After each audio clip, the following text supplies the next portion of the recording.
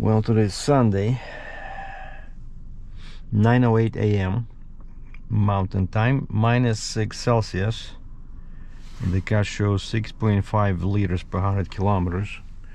And I wanted to go that way, west, towards the mountains again, because I did find another public zone, public land area where actually it's much more promising. That remember a few weekends back I went to McLean's Creek,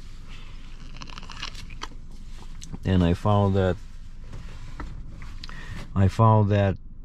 there were gates that are closed until spring, so you cannot go on those trails, you know, where the firearms are permitted, unless you have a real 4x4. You know, I'm not talking about a pickup truck, but like ATV, all-terrain vehicle, or maybe a dirt bike. So that area is not good. But now I found another area in the same general west of Calgary territory, but there's no gates. I even called the customer service of this Environments Canada, what is called Alberta Environment and Parks, and we looked together. She was looking at the map when I'm talking to her on the phone.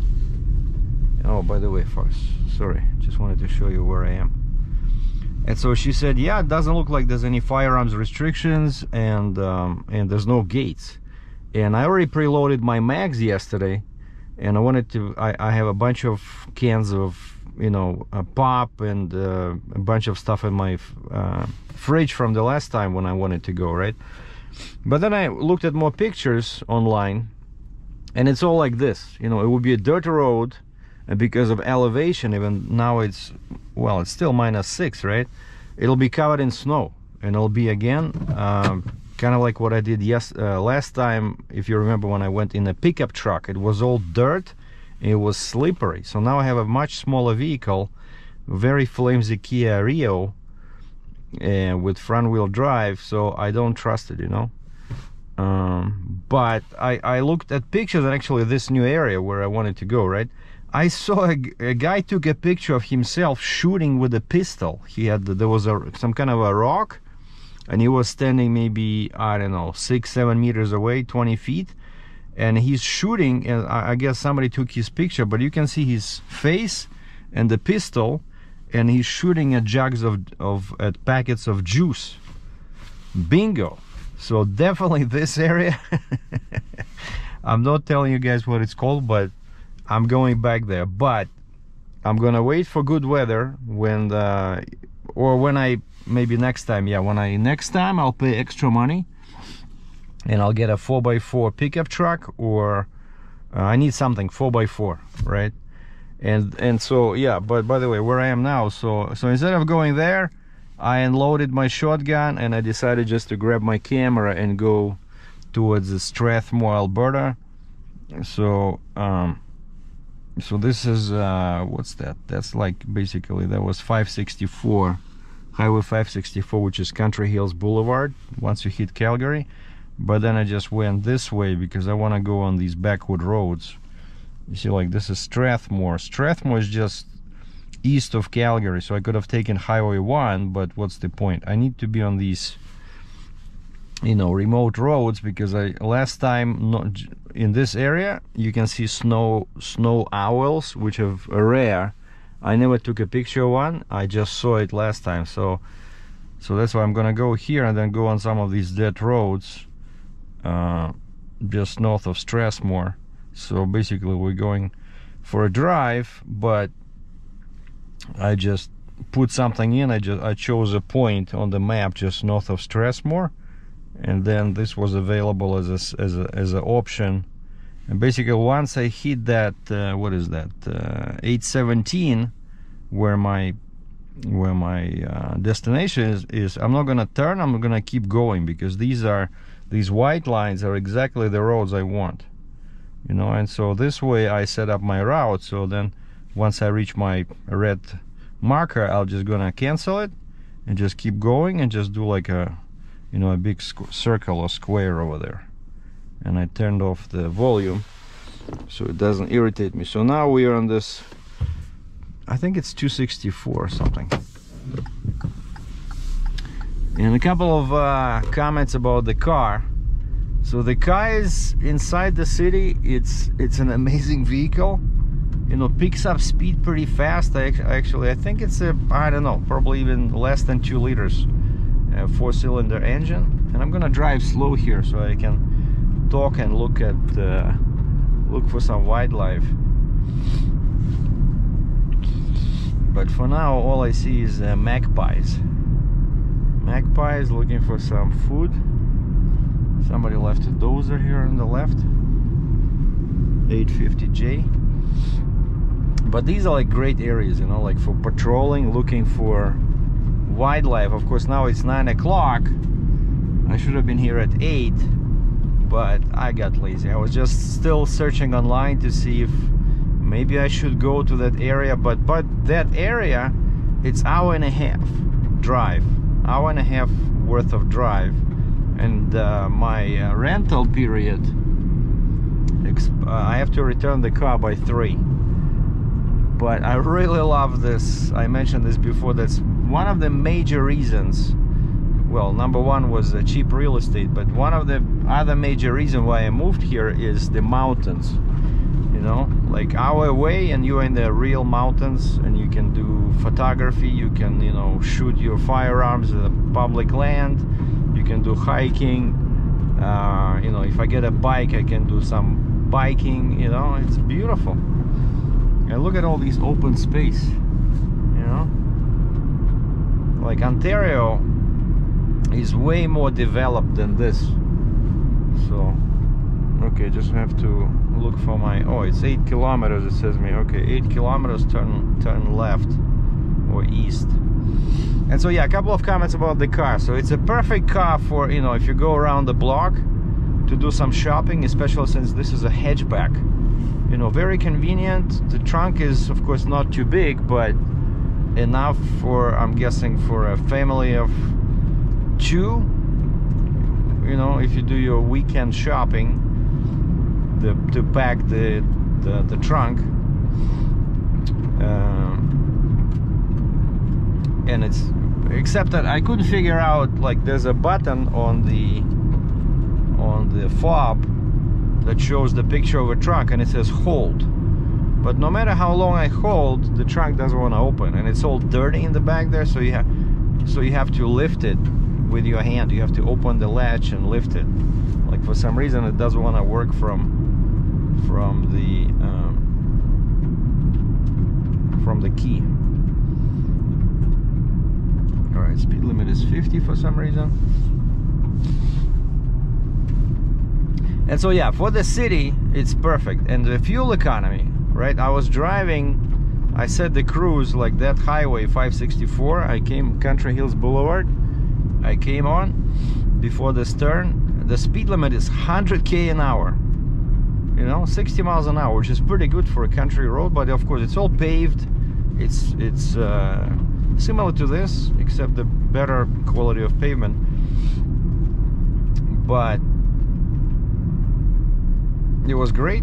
So I set up the cruise at 90k an hour because I wanted to, you know, I didn't want to miss any wildlife. If I see some, you know, eagle somewhere on the post, you know, or owl, and right away there's people behind me, like one guy in a pickup truck,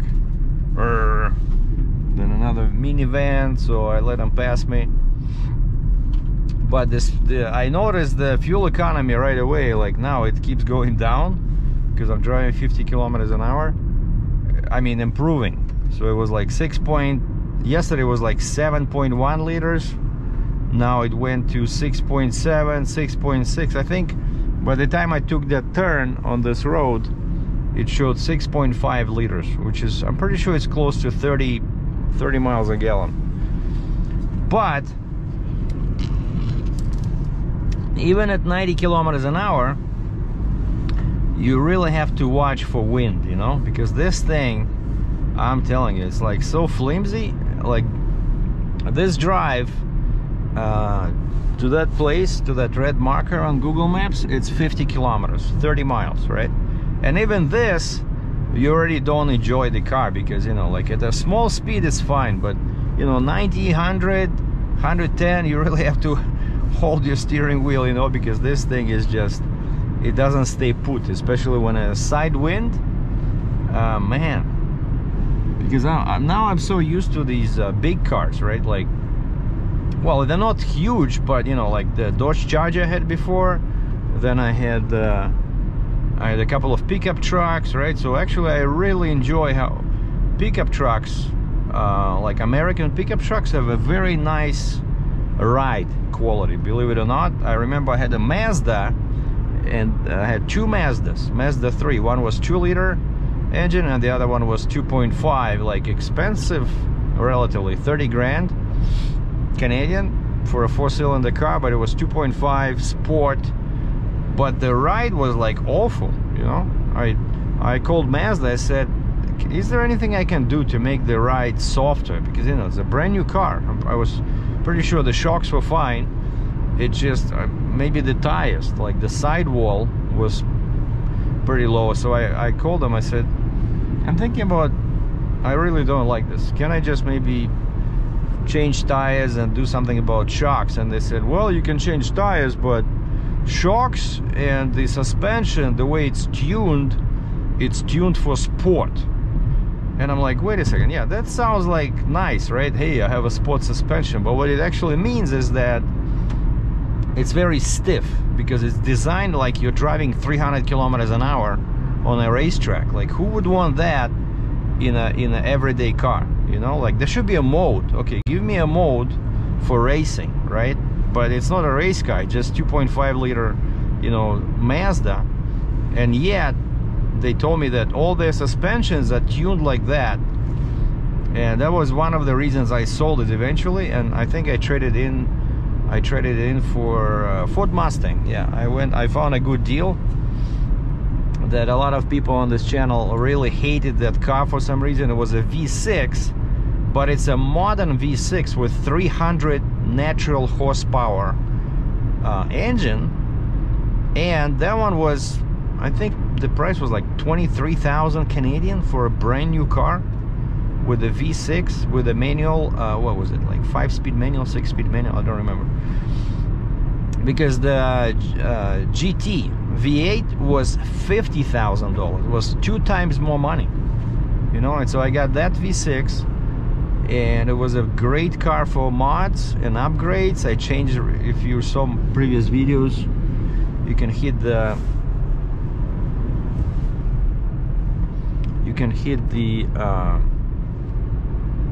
one of the playlists. I have Ford Mustang, and but then yeah, by the end, as it typical with some of the mods, the car became too loud because I put on a X pipe, and the exhaust was like really open, but still with the performance mufflers, but it became very loud. I remember driving that car to Florida, and my head was, you know, I had a headache by the end of the day. So so I'm being honest. So sometimes, you know, you get carried away with the mods. 600 meters, turn left onto Township Road 244. Okay, yeah, I turned the volume back on because I don't want to miss this turn. 400 meters, Township Road 244. Okay. Township, I think it's this one. Township Road 244. Take the next left onto Township Road 244. I wonder, is this dirt or paved? Alright, so this is dirt road, okay. Continue on Township Road 244 for 13 kilometers. What? Okay.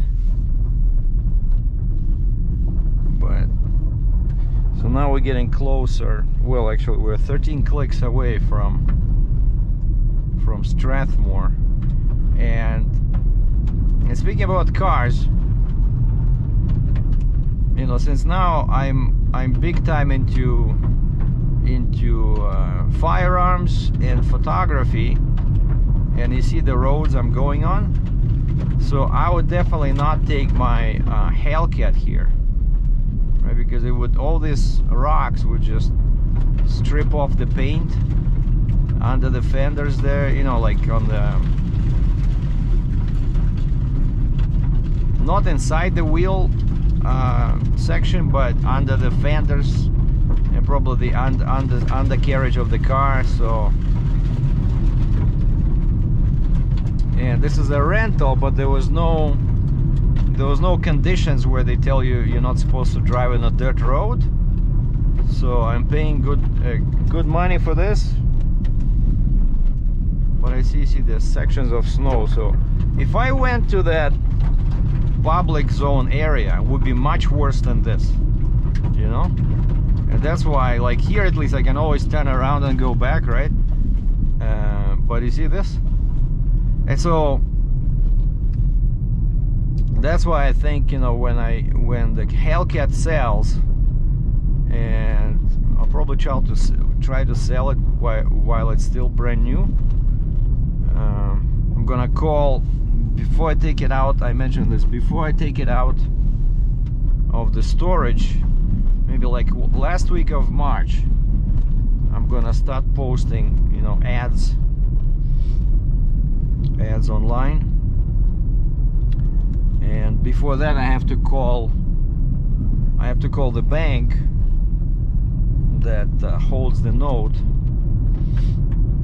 and see how much the buyout is, right? Because that's the most important thing I need to know. Let's say I sell the car, I don't know, 120, 125 if I'm lucky, right?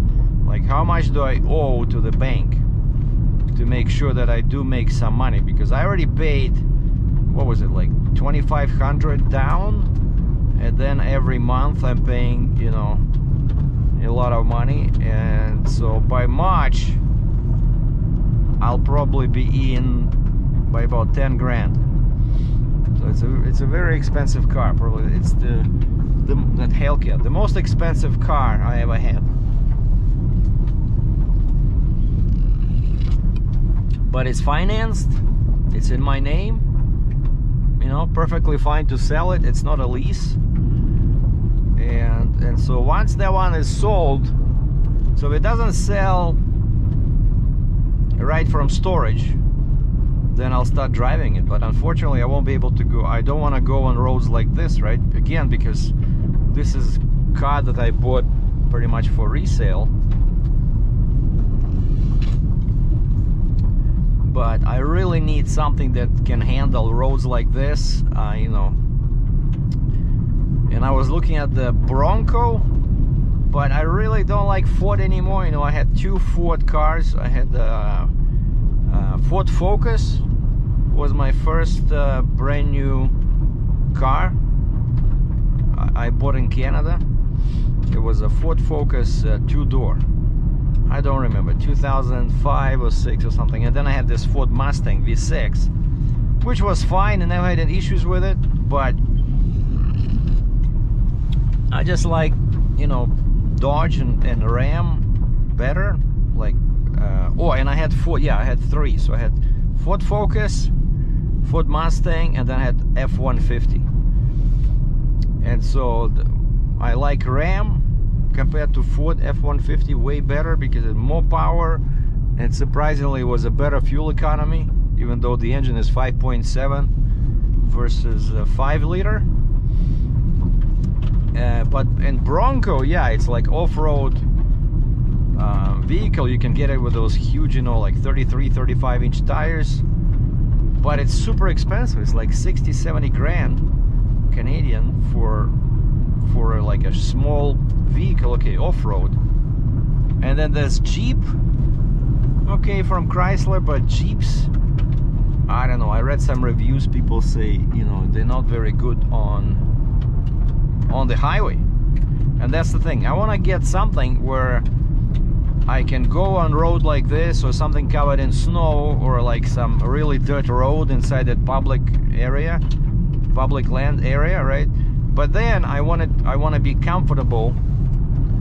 I want to be comfortable on the highway, right? And if money was no object, you know what I would get? I would get that Durango Dodge Durango 6.4. I don't think they offer Hellcat here. Like, you know, in the States you can buy a Durango.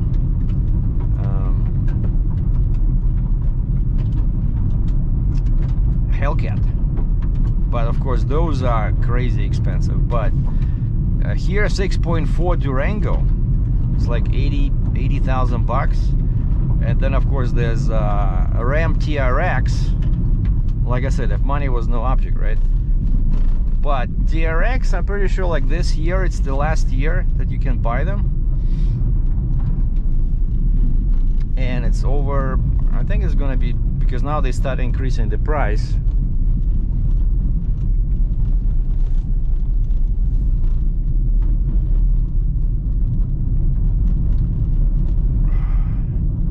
And what's the chance of, you know, I'm on a remote dirt road and there's a pickup truck behind me. No, I'll let him pass me because, oh, check this out. There's some kind of a pavement. Yeah, so this road looks like before it was partially paved.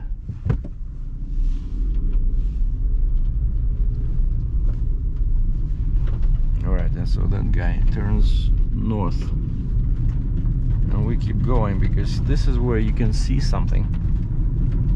I'm talking about some wildlife, but so far, like I said, all I've seen were some magpies.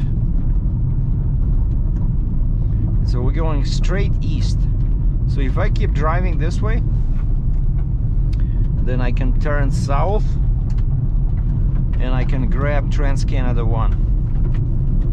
And Trans-Canada 1 would take me east to Manitoba and then Ontario, and after a week of driving probably I could end up in Cambridge, Ontario. And so yeah, if that Hellcat doesn't sell out of storage, I think I'm gonna go on a road trip. Like that's the plans for April are, well, first off I have to do 100 kilometers at 90 kilometers an hour to break in that Hellcat.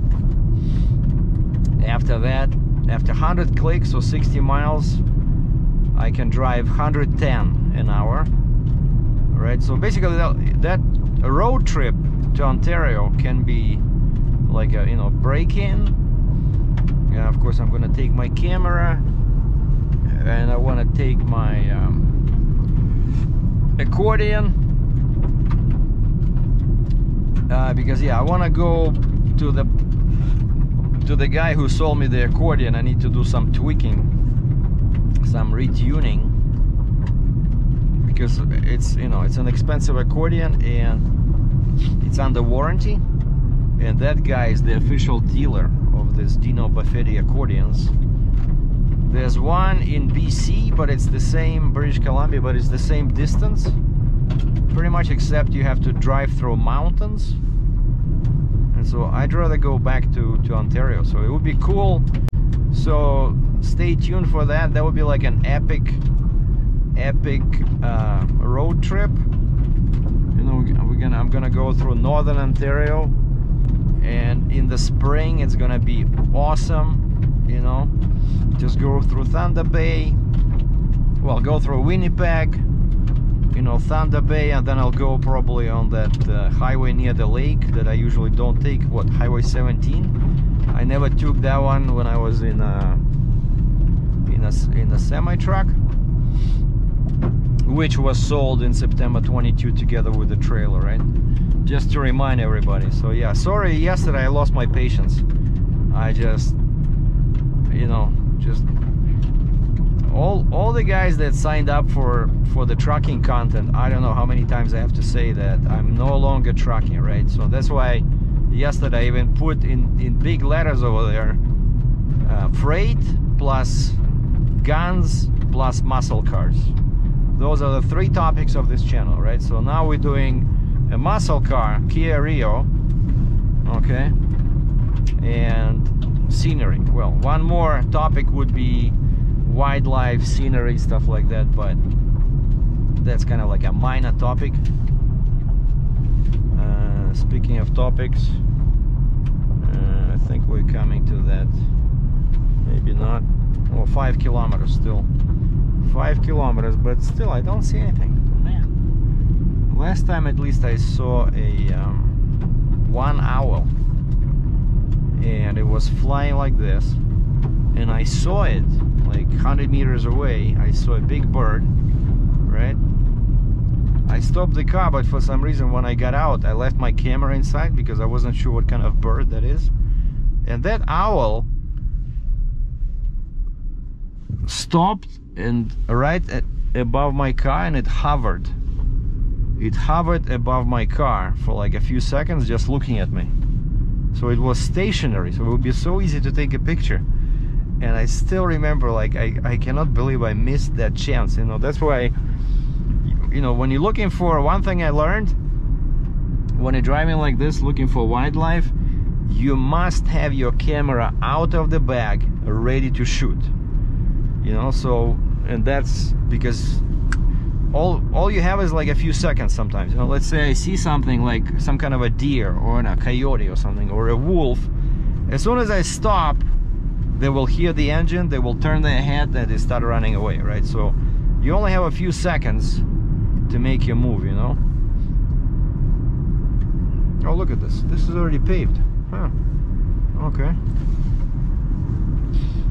And so when I got in the car, what I do is I turn the camera on and I check the settings. I check my shutter speed, and most of the time I just shoot in shutter priority. Yeah, they're just a crow. I just shoot in shutter priority, like you know, fast shutter speed, like 15 hundredths of a second.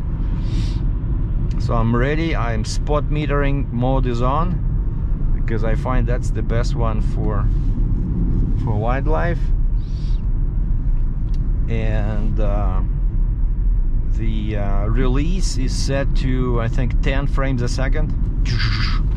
You know, and it's just sitting there. It's on idle. So all I have to do just to wake the camera up is just push the shutter button briefly for a second, and the camera will come to life and I can shoot.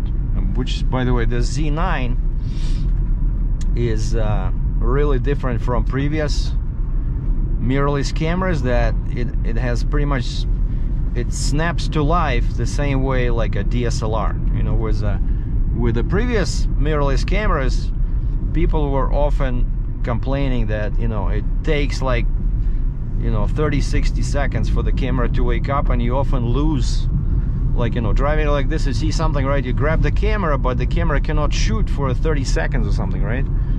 Whereas with this one I don't have that problem, because I can shoot pretty much. Oh, those are pheasants. What they call them? Pheasants, what's the other word? But not a pheasant, but a bit smaller and less colorful feathering. But there was just one sitting there. But they're pretty big like this, and they can fly. I captured them last time. Oh, look at this, some kind of a park here. Picnic tables. Oh, this is good. A land for sale. Probably a couple of $1 million, because it's still, we're still like half an hour away from Calgary. Oh, a small lake over here, but nothing.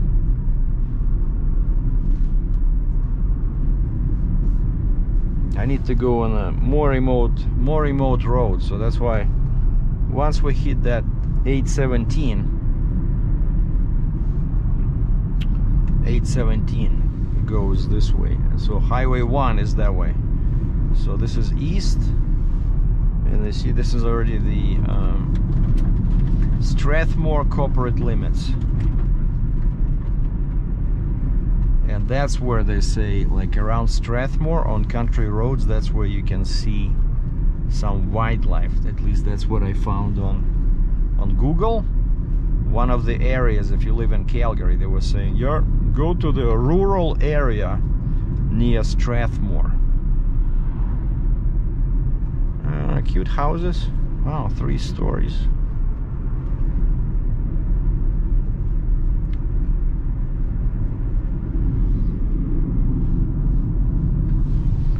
So yeah, today we're just doing a driving video and talking about things. Oh yeah, speaking about freight, right? #1 topic supposedly on the channel. So that forklift, right, delivered, and then the guy, the dispatcher or like heavy haul manager of that company, sends me a message. Oh, sorry, got busy, but the truck is on site, the machine is delivered. That's it. No pictures, no POD, just quick message. Okay, so I know not to bug him because he was known for getting irritated pretty fast. And so I'm thinking, okay, I'm gonna email, like on the next day, I'm gonna call the consignee to confirm that everything went okay, and then I'm gonna email the accounting department at this trucking company and ask him for the POD, because last time I emailed this heavy haul guy, the manager, and he said, oh, I don't have it, just please email this accounting at, you know, that address. Okay, 817. So now this should be a good spot east of here, like this road, and then I'm gonna go south, like on these backwood roads. Okay, always remember, boys and girls, always come to a complete stop at the stop sign when you're filming. Very important. All right, and it's still 60. So this is a truck route. And so yeah, so the guy sends me the message, everything looks good. This was like around 3 o'clock my time, and then 5:30 I'm already doing something, you know, like usually there's nobody bothers me at 5:30 mountain time, because it's already 7:30 in the east in Ontario and like New York. But it's 5:30, it's only 4:30 in British Columbia. And so 4:30 BC time, I get an email from the buyer of this machine. Like basically the customer of my customer was my customer is the shipper, the company that rebuilds and repairs forklifts, right? And they sold it to this buyer, the big equipment dealer, right? And then the buyer sold it to his customer, and that's where the machine was delivered, right? And so this buyer emails me, and he was bugging me the entire time. Even though I asked the shipper, I said, this guy is asking me for updates, you want me to stay in touch? And I'm not gonna comment on that sensitive subject, but I kept him in the loop on all my comments to the shipper. You know, when I was doing updates, when the carrier was giving me updates, I copied, you know, CC'd the buyer, the big equipment dealer. And so now this big equipment dealer emails me, and he says, well, there was a problem. The cab, yeah, they delivered the machine, but the cab was full of snow, the sunroof was missing. Actually, he said broken. The window, the roof window was broken, and so now they're attaching a tarp on the top because it's snowing. So basically, what? So I emailed the carrier, and I said, hey, I just got this email. You know, what's going on? Have you talked to your driver? No, didn't talk to the driver yet. And the next day, so now I call my boss. I said, hey, looks like we have a, it's not like delivery with no issues, it's a delivery with issues. Like, is this, you know, gonna stop sometime soon? Because this is like a load from hell, you know? Like everything went wrong, whatever could go wrong from day one. And so now the guy says, yeah, delivered. And I was jumping for joy. I recorded a video saying, hey, finally this nightmare is over. And it's not over. And so then I got the carrier on the next day, but I didn't even ask him. He sends me proof of delivery, basically a picture of bill of lading, and I see there's no notes. Like the consignee signed for the machine, there's no notes, you know, like, hey, the window is missing, or left tire is flat, you know, nothing. Like it, from the on paper, it looks like a perfect delivery. And so I call my boss. I say, hey, they didn't make any notes on the bill of lading. Okay. And then I talk to the shipper, and I say, who loaded the machine? He says, we did. So I said, did the driver touch the machine when it was being loaded? He says, no. Okay. And I asked him to send me pictures. So he sends me pictures. I can see they took one of the pictures, like, you know, pretty detailed. You can see that sunroof, you know, at the top, like all glass here, kind of like a sunroof on a car, right? And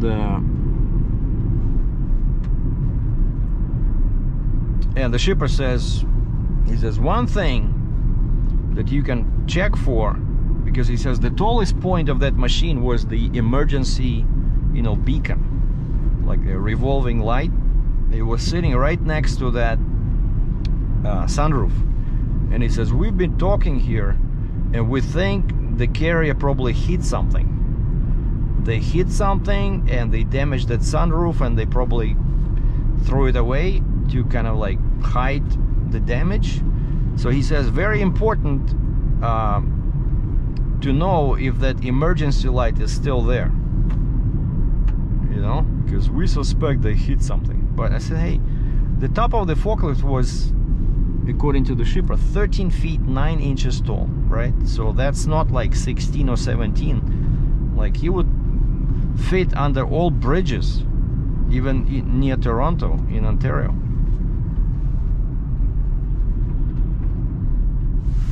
All right, so where are we now here? Hold on one second.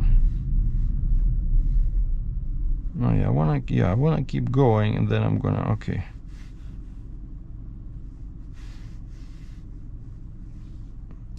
Actually, I like doing it like this, so at least I can see my position. So we're just east of, maybe shall I turn here?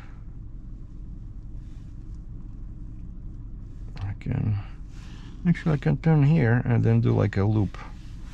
Yeah, I can do like a square here.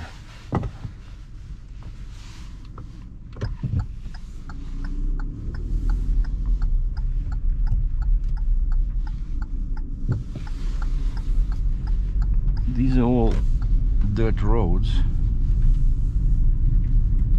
And so my next step was, of course, I started a claim. I asked my boss how to do a claim, and actually it was pretty simple. Like on our TMS, the software, you just click a button, you know, claim, and it creates a number which you use as a reference number, and then you just upload the documents. You know, I collected all the photos from the shipper when the machine was loaded with no damage, and then the consignee sent me pictures, and then I included copies of emails. Basically, I created like a paper trail, right? So what happened, like what's the claim is about, right? And so, and that's it. Now it's out of my hands, and because we have a claim department. See, one of the advantages of working for a big company like the one I'm working for as a contract, again, I'm self-employed, right? There's no salary, just commission, but I have this back office support, right? So we have claims, we have accounting, we have lawyers, right? So you just create a claim, so automatically it goes to the claim department, and they're taking care of it, you know. And so yeah, so and then the shipper sent me pictures, and actually consignee.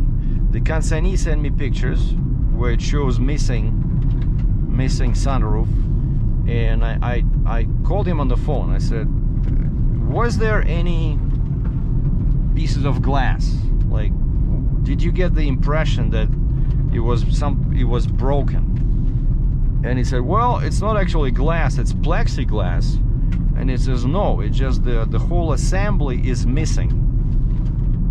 And I said, okay, anything else? Like, what about that emergency beacon?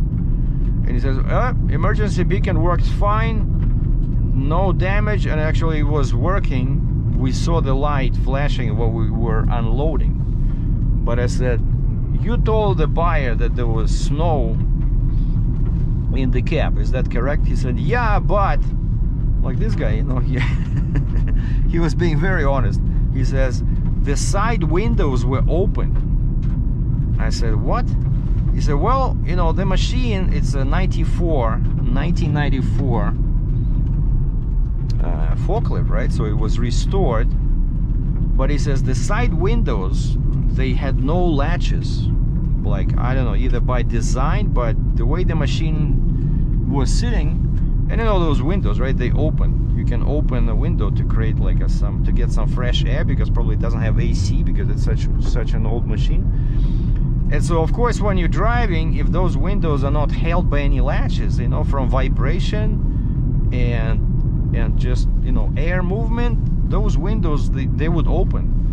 And so he said the side windows were partially open, so they might have contributed to the snow. We don't know. And he said, I'm thinking that, you know, that would create air pressure inside the cab, and because the roof, if it was not latched, you know, it would just, that extra air would pop it open, you know, it would be like this, and just the wind would blow it off, you know. And I said, you signed for it, why you didn't make any notes about damage, you know? And he said, well, I wasn't sure if I was supposed to do that. And I said, well, the shipper loaded the machine, right? There's no pieces of glass anywhere, and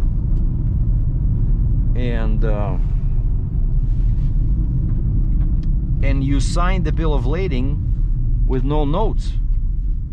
So I said, okay, so we started a claim, but I said, I'll be honest with you, it doesn't look good for you, you know, because also I talked to my boss, right? I said, what do you think? And he says, well, yeah, like clear bill of lading, no broken glass, the shipper loaded the machine. All right. And so I just sent an email to the carrier, said, we started a claim because the consignee is not happy, right? But I said, it looks like it's not your fault, but when our claims department finishes it and comes with a resolution, I'll let you know. Oh, and the buyer, this big equipment company, right?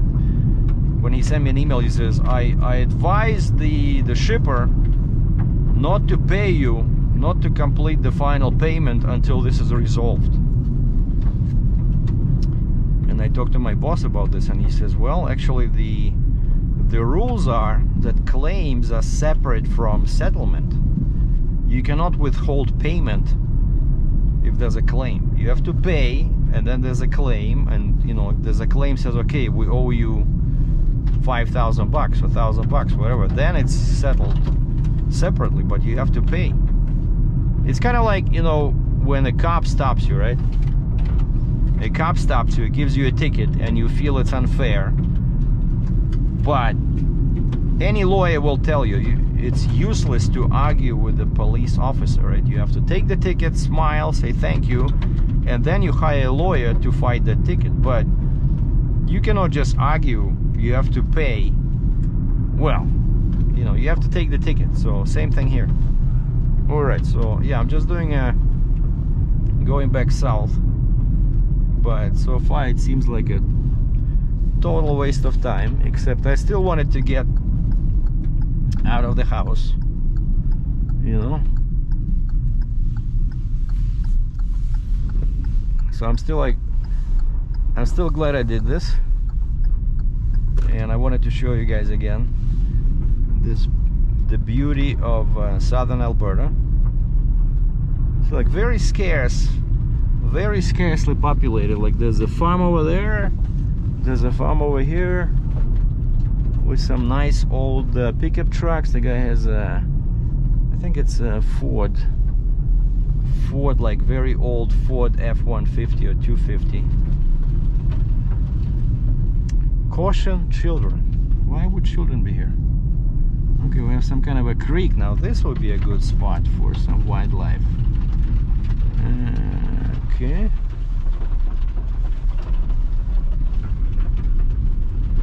But no.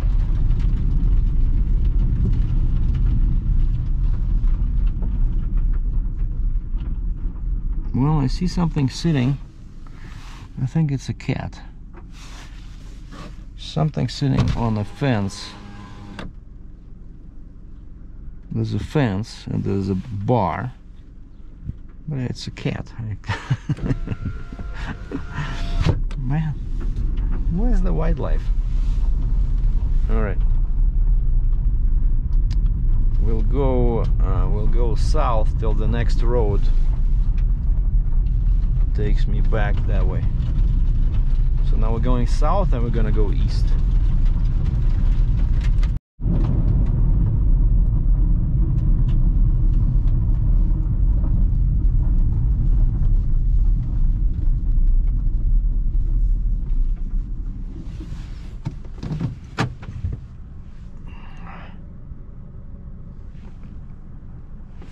Yeah, I'm now going north on this road over here. I stopped because these guys, it's real easy to crack the windshield, and this is a rental. And actually, one thing, I walked around this car, you know, but it's sitting in the underground garage over there at the rental place, and I checked everything, you know, like front, rear, and I missed that. There was a tiny baby like this size crack, not a crack but a chip on the windshield. So, and I forgot, I didn't notice it. So now they're gonna say it was me, so I can lose like 500 bucks or something, you know, like $300. So hopefully they won't see it because it's not me. But that's why I stopped. There was another guy, I pulled to the right. I stopped when I saw a truck coming because it's gravel road. And these pickup trucks, you know, they're notorious for just throwing rocks at you. But basically, see, like this is Strathmore. I'm just northeast of Strathmore going on this road. And I think after that, I'm just gonna go on this. That's already paved because I can tell by it's like a thicker white line, whereas this one is very tiny, thin line. Means gravel, but this next one going west,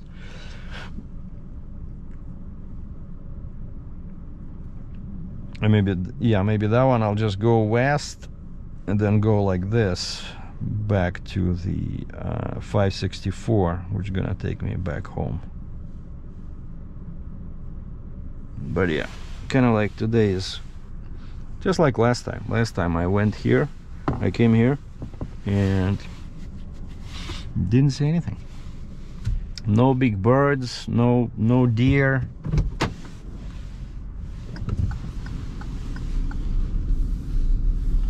Just the beautiful mountains in the distance with beautiful clouds.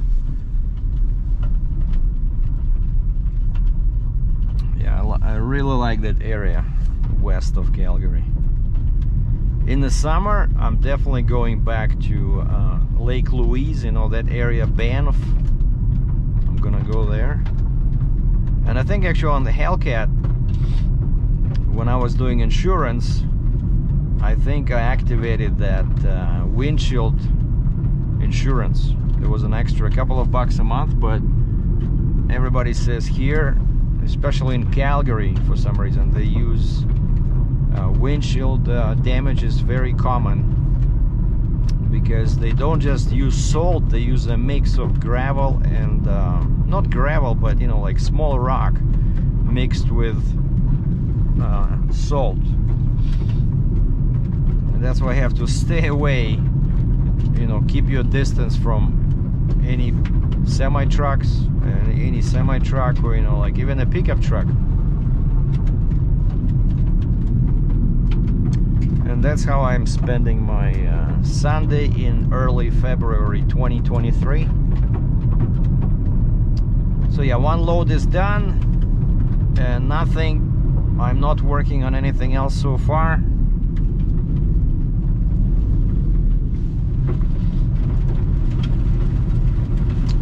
I mentioned before, finding customers, finding shippers, it's hard, it's difficult, especially here in Alberta, where most people don't trust load boards, they don't trust brokers. You know, everything is word of mouth, and people build relationships, like shippers build relationships with trucking companies. So but still, like, my boss, right, has been doing this for, like, I forgot, 10-15 years, and he's in Edmonton, and he's a broker. So somehow he's making money.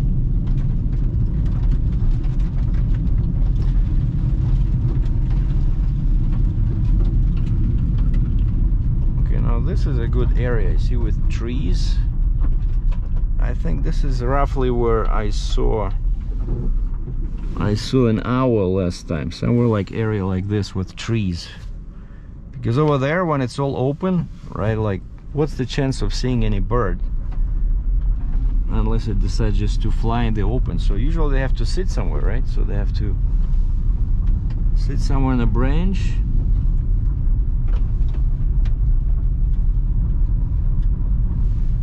Yeah, and I'm gonna turn left. There's gonna be a much better road going this way.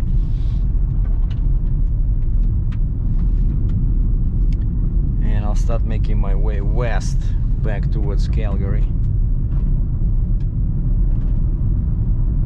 And the plan for the morning is, it's already 10:10, 10 after 10. The plan for the morning is find a Starbucks and work on the video. I brought my laptop with me. Work on the video, and what I usually do on the computer on weekends, I watch some YouTube videos. I read some news. A very unusual sign. Yield. Like Canada and US, there's always stop sign, right? And I mentioned this when I was a trucker, that when you use so many stop signs, people stop paying attention, right? Because they devaluate, you know, kind of like money, right? If you have $5 million running around where your actual assets are like $1 million, the money lose value. So let's say you really need 10 stop signs, like in a small village somewhere, like really important intersections. You really want to make sure people come to a stop. Maybe there's a shopping center or a church nearby, right? So you want to make sure that pedestrians are safe. Okay, use a stop sign, but don't use them on every freaking corner, right?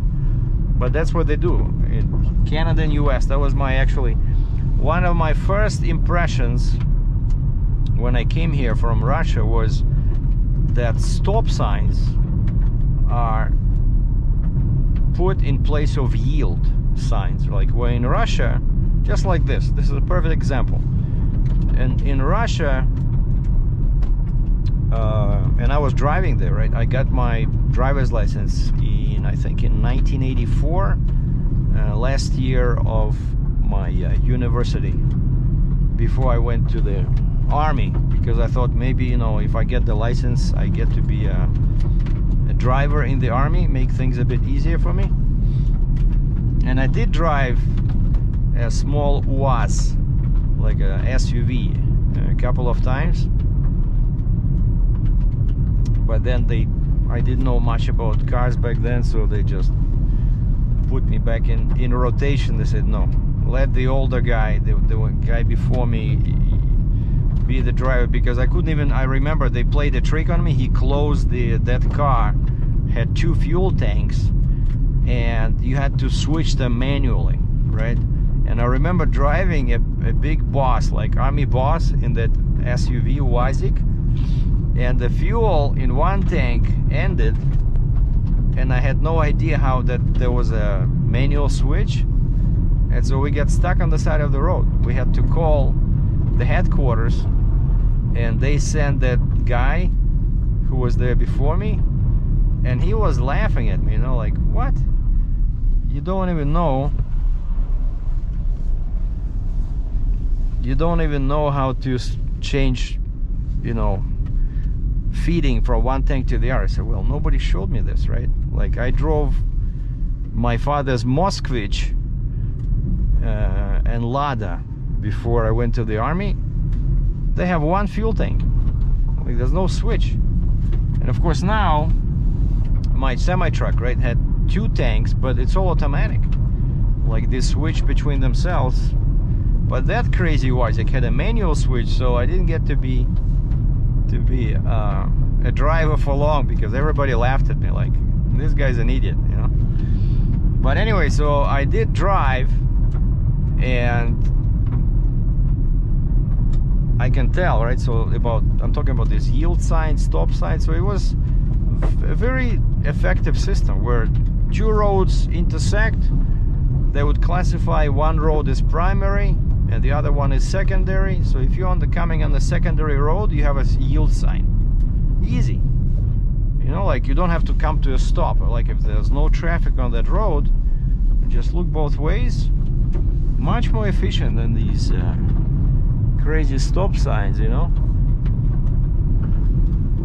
Some kind of a small ice-covered, snow-covered lake on both sides here, I think. All right, so wow, which way do we go now? Let me just stop for a second here.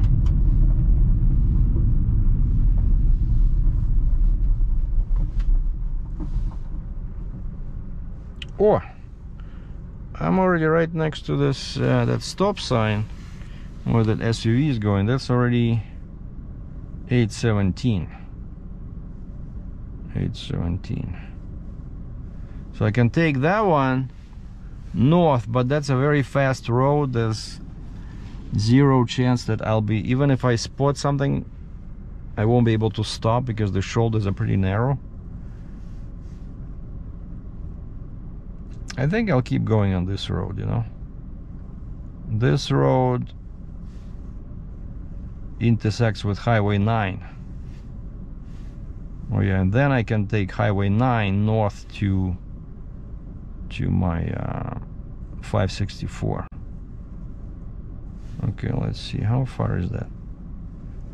So I'm now just east of 817. That one, if I stay on this,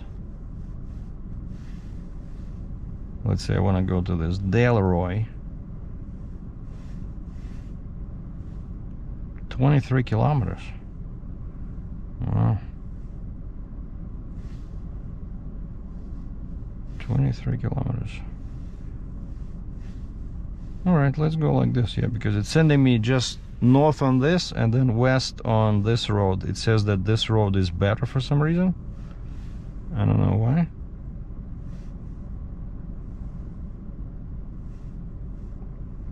"20 minutes. No, the fastest way is that one, of course. No, let's go like this. Okay. So I keep going like this, and then for some reason it's faster that way. We'll see. Okay, we'll record a bit more since I still have juice in the battery, I think. But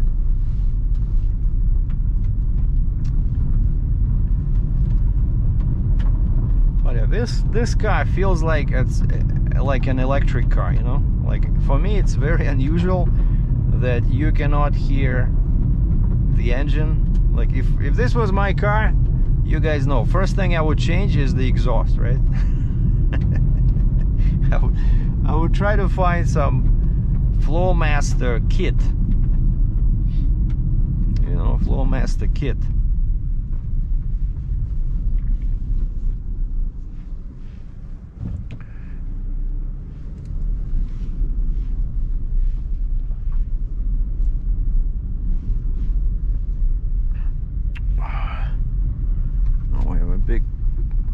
big cow farm on the right here.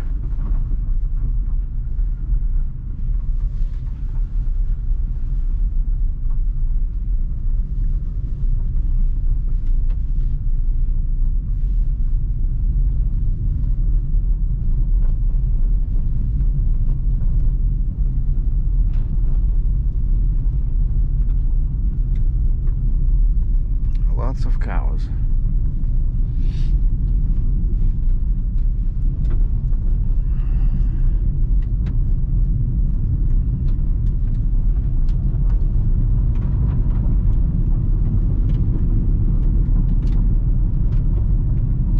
Yeah, I feel like getting out of this. I don't like this gravel, especially when cars are coming towards me.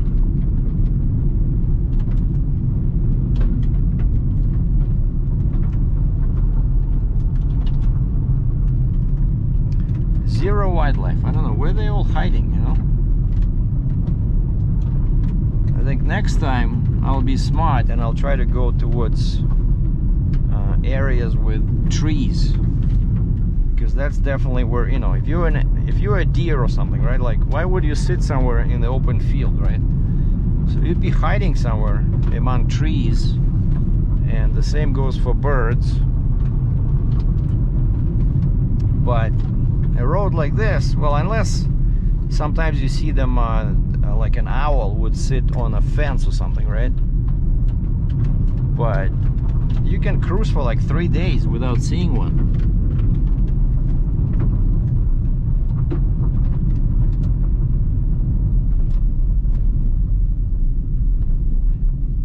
And it's funny how you're driving on a dry road, then all of a sudden there's snow. Oh, check this out, lots of trucks in here. So it's a farm, and the guy also has a few semi-trucks with trailers, some flatbeds. Oh, it's probably an auction as well. Like, he's probably buying and selling used equipment, I'm guessing. Alright, see, like that pickup truck is flying.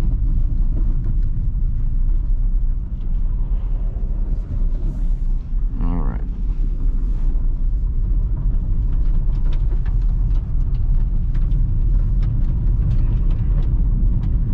And also, I think the danger on these roads is, you know, what if I hit like a sharp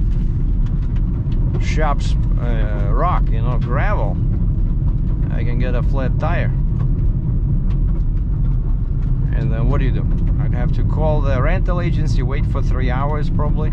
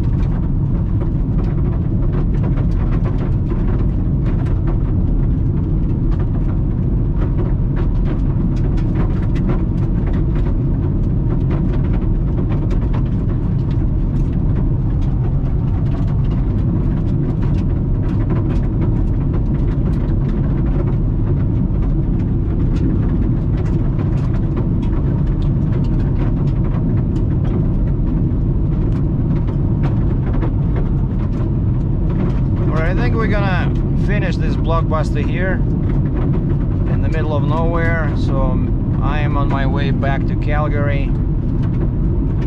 Didn't find any wildlife, unfortunately, but at least I just wanted to show you guys again this is where I live. This is my new home. Thanks for watching.